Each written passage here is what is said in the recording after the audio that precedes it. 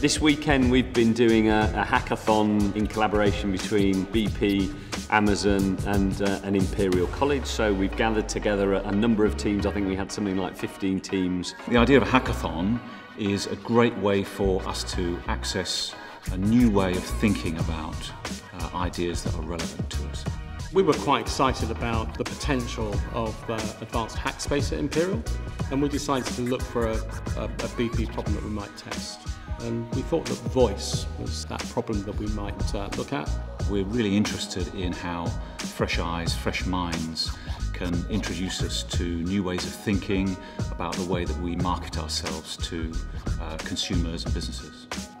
I would describe a hackathon as a compressed version of life if you were running a startup. So you start with an idea, you then go out and hire a team and build a good team around it, and then you take a product to market. So between Friday and Sunday, you do everything that you do as a startup.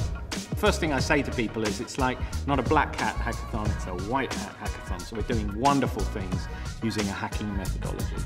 You give them something, a very small concept to begin with, and they will explore around and build something wonderful in a very short time. The coders will be working on the software. Since I have a more business background, I'll be working on the business plan and where the opportunities lie within the various markets.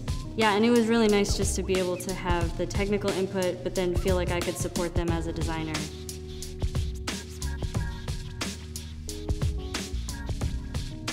I think just the creativity and technical capability of the members of the hackathon was really quite extraordinary. In the limited time and the limited technology they had, they really put together some really quite powerful demonstrations of the technology. I was absolutely blown away by just the sheer enthusiasm of the students who came to participate in the hackathon.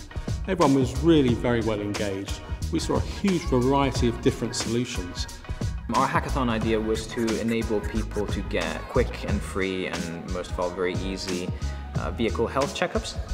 And we actually ended up winning the competition with this idea, partly I think because BP felt that it was actually implementable. Some of those ideas we would never have thought about ourselves, and that's great. So it's given us new areas to explore.